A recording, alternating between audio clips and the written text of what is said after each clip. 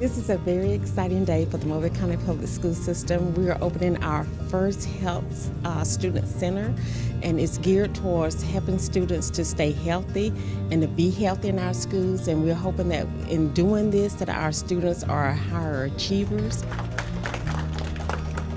We will be doing anything that the students need. If they need a physical done, if they come to school and they have a cold and they need to see the doctor for whatever reason that they need to see the doctor for, we're going to be treating them for, some students have asthma, they may have diabetes, because we started doing physicals and we found that a lot of our students have problems with diabetes and hypertension that they were not even aware of.